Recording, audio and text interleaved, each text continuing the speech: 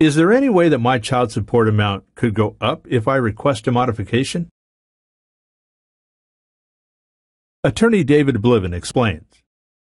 If you are the custodial parent and you are requesting an upward modification of child support and you prove your case, then child support can go up. On the other hand, if you are the non-custodial parent and you file a downward modification petition and there is no petition on the other side asking for an increase, then the magistrate cannot increase child support. If you file a downward modification petition and the other side files a counter-petition to increase child support, there is at least the potential that support could be increased. In all matters, we strive for resolution.